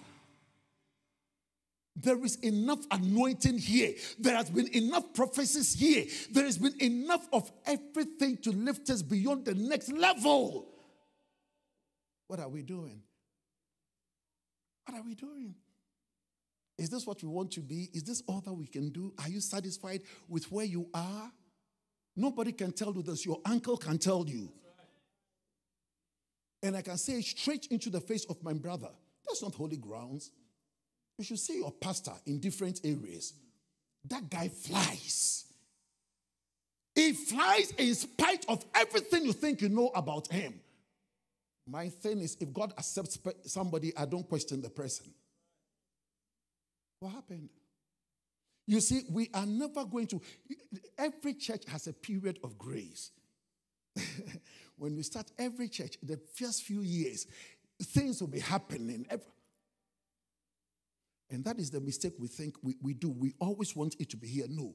There comes a time that we have to go here and work it out and push it and bring it back to the place where the glory of God will be unfolded upon us again, and bring it back to the place where you look towards the church, you pray, and God answers you. I used to tell my people, I told them that you cannot die if you are under my leadership, because I wasn't ready to bury anybody. And I saw examples and testimonies upon testimonies. I had examples of people who had been arrested, taken to the last place in immigration to be deported. And I told the whole church, they cannot deport that person because of the grace upon my life. But church, you see, you can get there as a pastor when the people are with you. When the people had the mind, it was an impossible thing to do. Church, but Israel did it. Holy Spirit, I'm sensing your presence. Israel did it. Why? Because Nehemiah decided. You see, and when that one man, please hear me, when that one man decided to do it, and a few other people joined him, guess what? The whole nation started enjoying the benefit. Church, you don't know what it is like when the choir decides that we will reorganize. It is not about this sister or about that brother. It is not about who sings better or who sings worse. It is about the glory of the Lord. So when we meet, if you have the grace to do it, do it. It is not a show. It is not for people to... You think, listen to me, church, I've been preaching for a while. I can just change this message and get everybody jumping on your feet and then dancing and then raise a good offering. I know how to do this thing. I know how to do it. Done it all over the nations of the world. In every church and every place you can think of. But there comes a time you have to go and crack the nut. It is difficult, but somebody must do it. And then we come together and we are like, let us rise. I am praying that before your pastor comes back, something would have happened in this church. Don't let him come and see the church this way. I don't care whatever it is. If it means going out and winning souls, if it means talking to each other, changing something, painting the place, do something that will challenge him when he comes back. Do something. And he can never tell me what to preach. Never. I'm not that cheap. But do something. The people had a mind to work. I will always say successful marriages don't just happen. And you see, one of the things I've told myself, woman of God, is if I'm going to be in this forever, I better make it good. No, you didn't hear what I said. Why should I be miserable the rest of my life? Whatever I need to make it good, I will do it. So if I have to dance a little, when I don't feel like dancing, I will dance. As for sorry, I say sorry too many times. You didn't hear me. Today when we sit in this car, I'm in trouble. And even that, I've already said the sorry in advance. Advance sorry. Post-dated sorry. Post-dated, right? Post-dated sorry. Amen. If it brings joy and peace to my home, if it makes my children grow up confident, knowing that these people are going to be there for us, not because we are not human, not because we don't have challenges that any other person has or any other couple have, but because we've made a decision. Church, for this church to go to the next level, we have to make the decision. Let me end my message. Read with me, please, Holy Spirit. Did I bless somebody today? Go with me to the book of Haggai. The book of Haggai, let me just read something real quick. Now remember, Haggai is happened around the same time as Nehemiah. Haggai, chapter number 2. Yeah, Haggai is also in the Bible. These days you are fortunate. You just type it in. First, you have to open the Bible. And then what we used to do is sometimes they call some strange name, Obadiah. And you don't even know Obadiah is in the Bible. So you flip it. And then you end, wherever you end, you stay there as if you are there. Because you don't want too many people to be looking at you. So you just pretend. I told you I've been around for some time. Haggai chapter number 2. Let's read a few scriptures there. And then we'll go on. Look at the verse 3. It's interesting. Who is left among you that saw this house in her first glory? Pastor Kojo, I bet you. Pastor Quincy, Dr. Quincy, I bet you. Mama, I bet you. Those of us who have been long enough in this church, we've seen some days of glory. We still see it. The man is not changed. The anointing is not changed. Spoke with him this morning. He goes to places and it's like, they're carrying him. They want him to come back. When I was in a church, I decided on something. It was tough, but I did it. I told myself, I'm never going to preach better in someone's church than I do in my own. But then I know that to do that, I had to be disciplined. I'm telling you. And this guy you see here, sometimes you don't want to get into my discipline books. As a pastor, I'm tough. Tough. Because sometimes you have to do what you have to do. Because whenever you do what you have to do, when you have to do it, then you can do what you want to do when you want to do it. There are the have tos and there are the want tos. You first have to attend to the have to, because that is what is necessary. And I will do it when I have to do it. It isn't always very comfortable, but I do it. And it says, who is left among you that saw this house in her first glory? Who is there among you that saw this marriage in her first glory? Who is there among you that saw this business in her first glory? Who is there among you that saw this education in her? Who is there among you? Who is there among you that saw the choir in her first glory? That saw the instrumentalist in their first glory? Who is there among you? And how do you see it now? Is it not in your eyes as nothing? Let me run on to verse. But then look, the verse number 6. Go to verse 6 for me. It says, for thus saith the Lord of hosts, yet once it is a little while, and I will shake the heavens and the earth, and the sea and the dry land. Go to the next verse. And I will shake the nations, and the desire of all nations shall come. And I will fill this house with glory, saith the Lord of hosts. Look at the verse number 8. It says, the silver is mine, and the gold is mine, saith the Lord of hosts. The glory of this latter house shall be greater than that of the former, saith the Lord of hosts. And in this place I will give my shalom, saith Jehovah Sabaoth. You see, the story was the same. When the Israelites, some of them went back. That's before Nehemiah came in. And they went and everything was so rotten and they didn't have anything and they were taking care of themselves and building their own homes. Church, it comes to a time that we feel like the least place we can bother ourselves with is the house of God. We only show up because we have to. We only come because the pastor will say, why didn't we come? Because our friends will ask, we only sing. Where is that glory? Where is that joy? Where is it? Because you see, God didn't do anything until the people, God told them, you read Haggai, read the chapter 1, and God said, when you gathered together, I blew upon it. It wasn't the devil. Sometimes don't bind the devil. It wasn't the devil. God said, when you brought it in, I was the one who blew it away.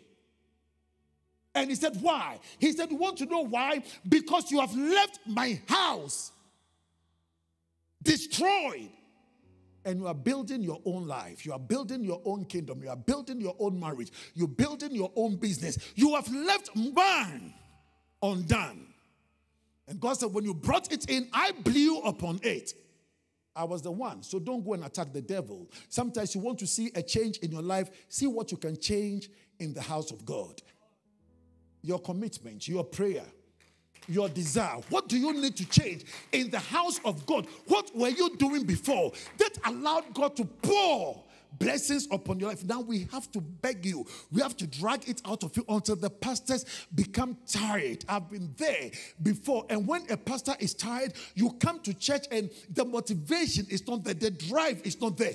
I'm telling you, sometimes Saturday, the pastor is filled with grace, ready to go and bless. Sunday, he gets into the church and everything drops off. It takes such a long time for him to even come to the place where he can minister. And he ends and he knows there's so much still left in there. And who is not benefiting? The people of God. And the pastor himself too, because the joy of a pastor is to release everything. And the people go home filled and he goes home empty. And then you go before God and say, God, please refill me. Please, God, refill me. I'm nothing by myself. I don't have anything. But God, if you will show mercy for the next Sunday, I will thank you again. Church, hear me. God said, when the people heard the rebuke of the Lord, they turned around. I'm challenging this church. I'm challenging Dr. Quincy. I'm challenging you, Pastor Kojo. I'm challenging you, Mama. I'm challenging every member of this church. Let something happen. I don't care whether pastor is coming in a week or two. Let something happen in this house. Let him come and see a difference. I am putting the challenge across to each and every one. Somebody will take it up and say, let us go. We will do it. We will rebuild afresh. We're bringing spirit back. We're bringing grace back. We're bringing fire back. We're bringing glory. When the choir stands, it is not for anybody's reason, for any other reason apart from the reason that they want to glorify God. I used to tell choirs that when you come, it is not about me. Don't think about me. When you stand in front of the people, think about your own ministry first and the God that you are serving. So when you end and the people are blessed, it is not about me. It is not about me. I used to tell my praise and worship, my choir and everybody, I used to tell them that I don't care what you do. I had to learn this very early. If you like, when you come, play out of tune, sing out of tonation, whatever. When I take the microphone, I will do my part. And by the time I'm done, the people will be blessed. And so I don't depend on you. So don't depend on me. It's not about me. Puny little people. I'm angry with the pastor, so I didn't play well. So I didn't sing well. Do you even know why you are here? I wouldn't give to support the church. That's why the church closed down. And we are no longer operating, right? The church will go on, irrespective of what anybody else does. But Bible says God came in and God said, do you think in the beginning you saw glory? Because you are looking at what is today and you think, oh my goodness, we cannot compare it to yesterday. We wish Apostle Paul was to be here. We wish whoever could have been here with us. And God said, that is nothing. He said, now that you have responded to my call, from today, see what I will do. And hear me, please, when we're reading the Bible, I'm not teaching, so I didn't go deep into it, but hear me. God said, now the silver is mine. When did it become his? The people brought it in. And he said, now from this day, even though you just put seed in the ground, look at the difference that will happen. God said, from this day, I will bless you. I will bless you. Something will change in your life. A promotion will come into your life. Some healing will come into your life. Something that you have not asked for will happen. Why? Because you took care of my house. You want to see that healing in your marriage? Take care of his house. You want to see that glory in the church? Take care of his house. A lady came in. She was testifying the goodness of the Lord, the mercies of the Lord, with just one word that fell into her spirit. When we come together as the house of God, as the children of God, when we come together determined that we want to see his glory, church, God will show forth. And when God shows forth, it will surprise you. The promotion you've been looking for, it will start coming to, it will run after you. God said, from this day, I will bless you. I will bless you. What was it that you used to do for the Lord that you've stopped? Because of whatever reason. Whatever the reason is. Whatever the reason is, what was the good thing that you used to do in the house of God? Or is it that you've never done anything before? Today is your day. When was the last time you invited somebody to church? When was the last time you checked on why somebody isn't coming to church? And when you go to them and they have all the complaints, don't add to what they are doing. Tell them that it's okay. I understand what you're talking about. I can imagine how you feel. But you know what? Keep on coming to the house of the Lord, because and then you soothe the person and you restore the person. And that person might be going through much more than what he's complaining or she's complaining about in the church. And they come back to the church. And within a week, 2, 3 weeks, you see them jumping, dancing, celebrating. And it's like, it's the same person I was talking about 3 weeks ago. Aren't you happy that your life, that your investment has saved somebody? There is a marriage near you that is getting collapsed. Somebody is going to hell. Somebody's children need salvation. And you are there with them. How much does it cost to invite somebody? Thank you. Oh. When you get to heaven, mention my name. When you get... Thank you. Amen. Oh, somebody, I said amen. You see, all those things, it brings joy to a part. She saw I was struggling. I didn't know it with this woman. Church, let us go back to the days when we loved doing things for God. Inviting people to church, coming to church, dancing, celebrating in the house, looking at somebody and see the person is in a kind of challenge, going to the person's help before they ask for any help. Because you can sense the need in people's lives. Listen, you want to start operating in the gifts of the Spirit, start helping somebody near you. Somebody is sitting by you and the person needs encouragement. The person needs, people are tired of condemnation. It is the easiest thing anybody can do. You don't need any education to condemn.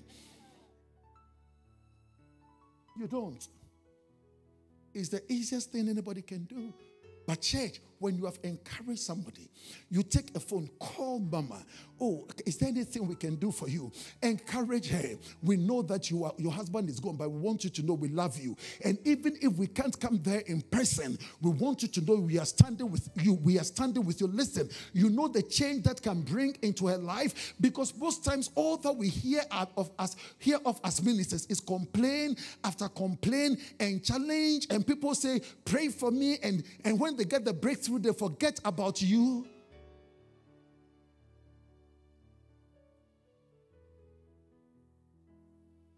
Can I hear amen?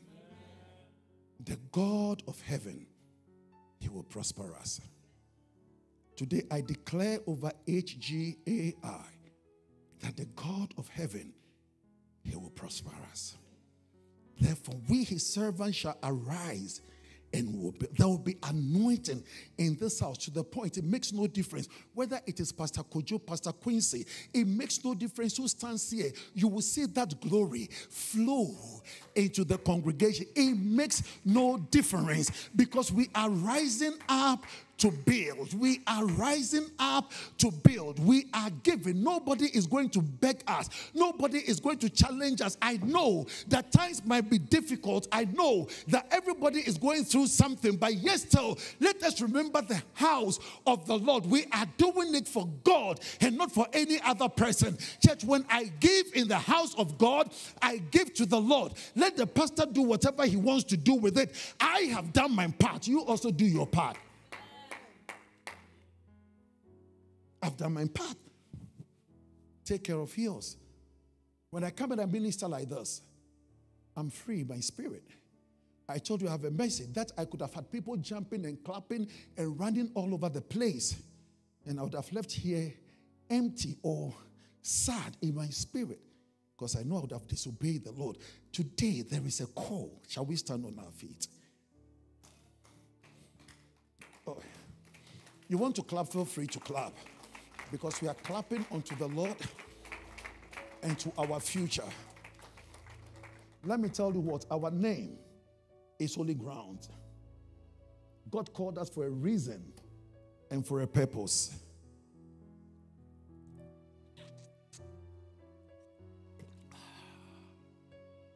Water is good. God called us.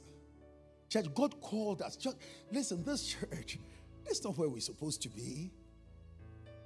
Are we ready to behave like a people who have been delivered from Egypt before? But we are not just interested in the fact that we were taken out of Egypt. Now we are coming out of captivity, out of bondage, out of Babylon. We are coming back into the house of the Lord. And we are saying to the Lord that as we come, you'll be first in our lives. We'll take care of yours first. Church, we will take care of yours first. And then we'll trust you to take care of ours. Please, for a minute or two, if you can, just raise your hands, raise your voice. Just dedicate yourself to the Lord. Yourself.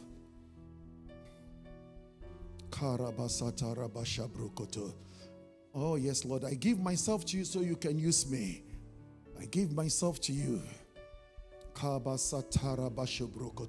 This is God's house. There is enough grace here. There is enough anointing. There is enough mercy here to make a change, to make a difference.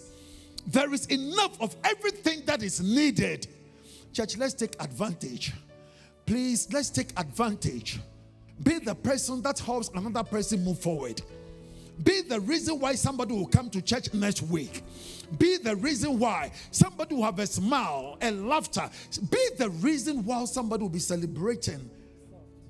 Please go ahead. Talk to the Lord. I want us to do it to begin with as individuals.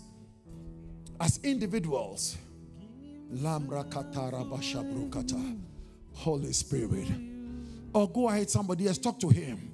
Just talk to him. Just talk to him. The katasuri anekara shabrokata. No single individual or individuals must be able to hold back what God is doing here. And it's going to take all of us. So this is what I want us to do. Please hold somebody's hand. First, we are doing it as individuals. Now we're doing it as a church. Corporately, hold somebody's hand. Oh, yes, Lord. Yes, sing it for us.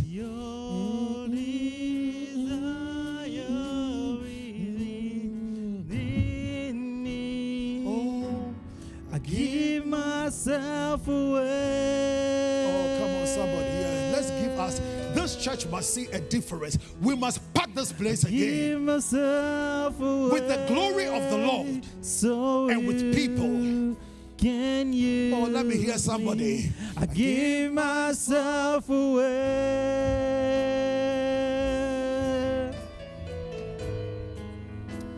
I give myself away so you can use me. Oh, sing it again. I give myself away. Oh, hallelujah.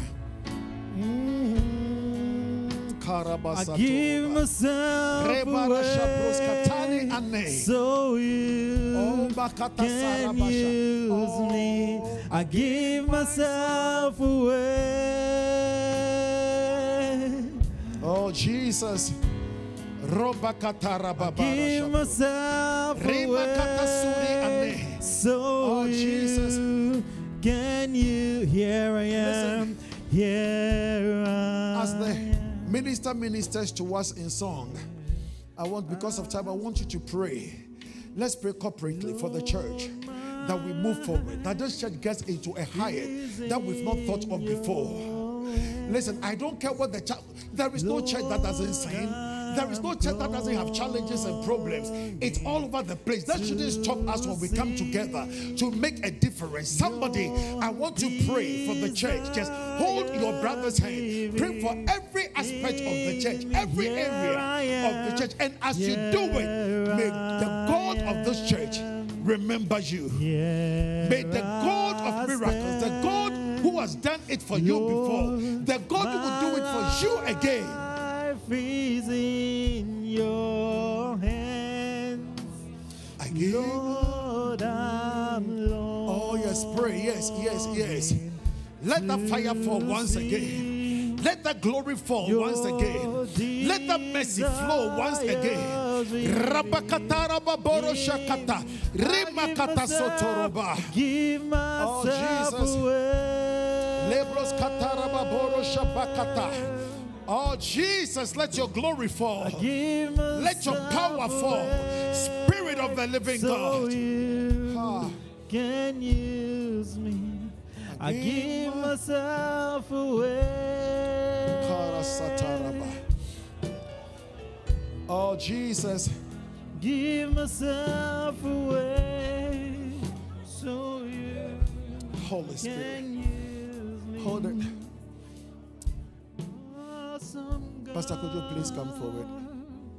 How great thou art. Dr. Quincy, please come forward. You Rabakata Rasha. mighty are your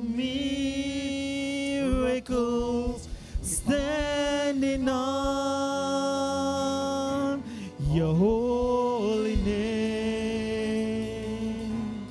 Lord, we bow and worship you.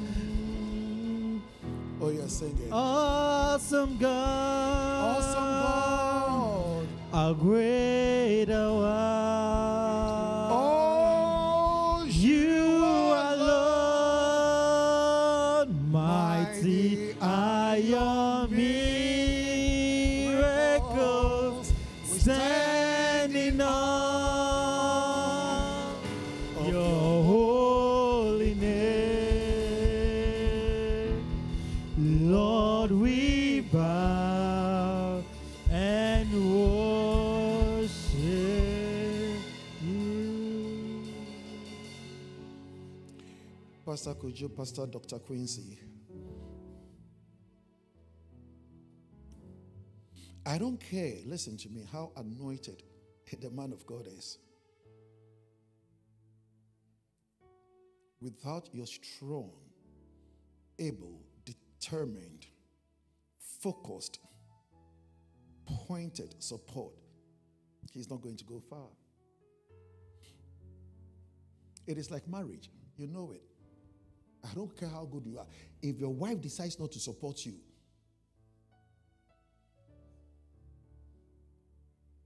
the worst is if you're a Christian. Your wife says, I'm not standing by you. You better close the gate and go home. Tell God I'm coming home. He needs you. Even if he doesn't. Listen, sometimes I can do this. Probably very few people can do it like I. Not that they are not. Because I know you. I'm close enough. He needs you. He didn't tell me to. I didn't even know I'll be doing what I'm doing. He needs you. Pastor Kujo, Dr. Quincy. He needs you to hold hands. There is a gap that only you, the two of you, can feel.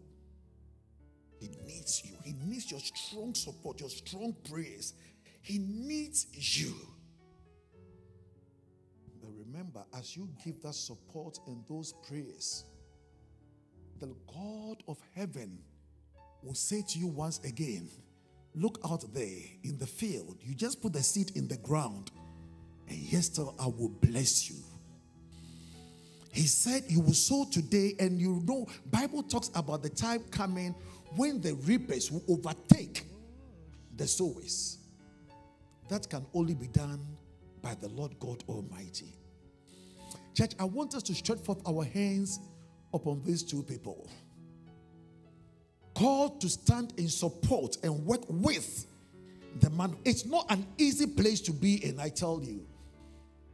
It's not an easy place to be in. It takes discipline. It takes focus. Sometimes you might be disagreeing with everything the leader is saying or doing. But then God called you to that position. So he said, God, until you change him, I'm going to do my part.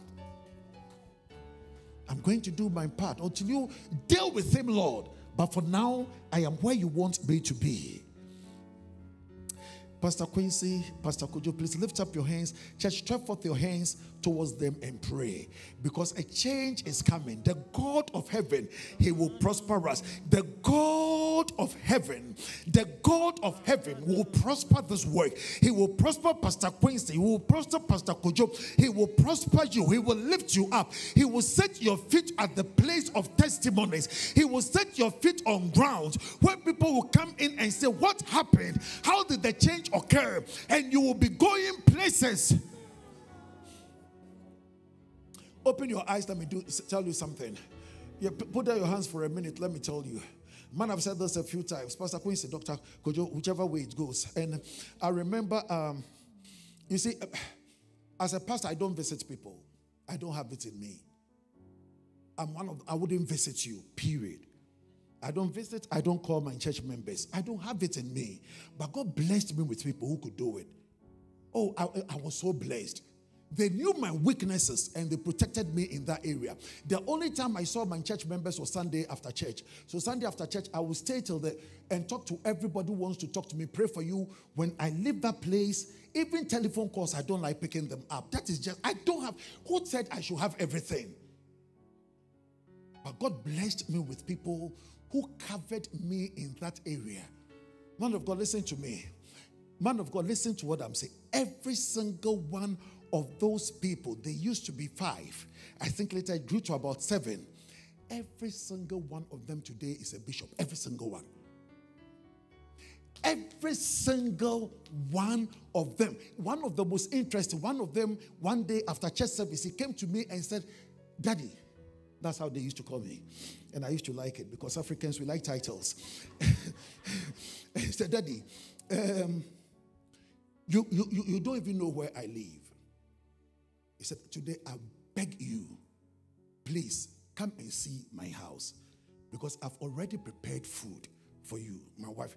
My own leader, and I don't know where he lives, and I'm never going to know there because I don't do it. And you see me, I let the church know you're expecting me to come visit you in your home. Get ready to leave the church because I'm not coming. Anyway, so after he said that, I said, okay, let's go. Man of God, I went to the guy's house. Charlie, the guy opened some banku bro and shito. There's no way of tempting a Ghana man better than that. Charlie, the Kenan, the fish, fried fish, was, I can still smell it. You know what happened? I was eating, and this guy, he was over the moon that I had come to his house. Hear me. Man of God, when I was eating, I looked at him, and I told him, I see you in Italy, pastoring a church. God is my witness. At that time, you see how you people like how this guy came to, I don't do that. Me, I'm pang, pang, pang, pang, pang. I'm difficult to love, I know, but those who love me too can't stop loving me. Man of God, I looked at him, I said, I see you pastoring a church in Italy. He had not held the microphone in our church before, not even once. Not once. I said, I see you pastoring a church in Italy and you are very successful. And I said, I release it upon you. Today, he has 2 churches in Italy. He's a bishop. As I'm talking to you right now, if it's increased the number, I don't know. Maybe he has. It's been quite a while that since I last spoke with him. Church, that simple door that he opened for me, that love, that appreciation, motivated, released something in me.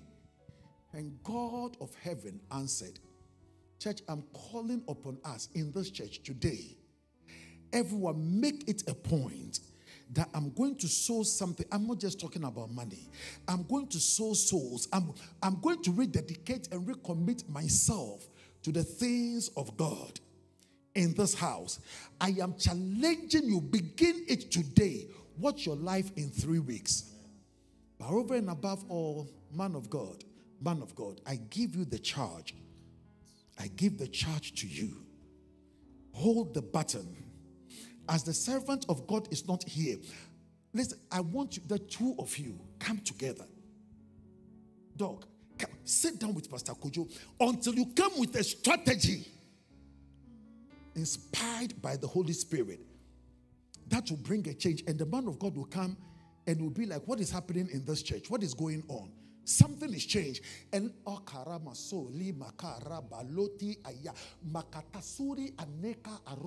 have been there before, I know it. I was in London and Dr. Lawrence Tete was coming to my church, and those days he would tell you he used to drive a car, and I didn't like the car that he was driving. One day he came to preach for me, and I told him, I curse your car. I sense that same grace here today to change somebody's life. I said, I curse your car. You asked him the testimonies that followed. Within a week, he had a serious accident. That car was a total write-off. Insurance gave him a better one. And he will tell you from that day forward, he never went back again. Church, there are some places we can enter into. There are things we can just say. Don't tempt me. Don't tempt me. I need to close. Lift up your hands. Worship God. Dr. Quincy, Pastor Kojo, with every due respect. So the man of God comes back. Place a little oil in your hands. I pray for a special place. A special place. A special place. Dr. Quincy, a special place. God is called Dr. Quincy into this church. Doc, something funny is happening. This is what God is telling me. He said he's called you into this church as a place. He didn't even say a person. He said as a place of testimony. You have to ask him what it means. He said, I called him into this church as a place. You and your wife have to ask God about this, so please don't call me and check with me, because I don't understand it myself. He said, I called him into this church as a place of testimony. Doc, may it be done in your life. Doc, may it be done in your life. May it be known that this is what God is done for you. May people say, look, see what the Lord has done. The Lord has done great things, and we are full of joy. Doc, in the name of He who died and rose again, man of God, there are things God wants to do in this church. I'm going to tell you something. There will come a time you have to even stop looking up to Pastor, because he will not be here that much. Because you are the ones going to do the job. And I'm telling you, he didn't ask me to say, Karabaso Toro Baba. I feel rain. I feel rain falling. See, Dr. Quincy, your blessings have not begun, okay? What you saw are just glimpses of His grace. You just saw glimpses of His grace. Dr. Quincy, if I stand before those people and I speak, let the people be the judge of what I'm saying. Because He says, the door that I'm coming to open to you have not. He said, I will do it in such a way that you can never touch my glory. Ever. Ever, ever again. You would know it will be karama. You will stand back. You will see it. And you will say, this has got nothing to do with me. This is God. Dr. Quincy, He will do it. He didn't make you a doctor for nothing. It's not just for you to make money or anything. It is for a purpose. And He said, you are a place of testimony. You pray about that. Let Him explain it to you. By the power of His Holy Spirit, there is grace, there is glory, there is anointing, there is favor, there is mercy. There is more mercy than you can imagine. There is more mercy flowing than you can imagine. I pray that two of you will hold this place together, because you are supposed to be here. You are meant to be here. And going forward, God's grace will take you, and He will land you where He wants to land you. Heaven open over us, and let the blessings begin. Somebody say amen. God bless you, man of God. God bless you. God bless you, man of God. God bless you. Somebody give the Lord a clap offering for just two great gentlemen. Listen, I am ended. I want us to do something. As a sign of new beginnings, as a sign of greater things God will do, I'm not going to raise an offering. We'll take our normal offering, but I want everybody decide in your spirit. There is something God is doing here, and I'm going to sow an extra seed. I'm not going to ask who is going to give this. Check in your own spirit and take a step that you would never have thought of taking before coming to church. It is not about your offering. It is about giving something that will cost you something. It is about you going into the depth of your heart and saying, I am giving this unto the Lord because I feel like it's opened a new door for me. I am giving this to the Lord because I'm sowing it on behalf of my children and my children's children. I'm doing it because of the future I see in this church.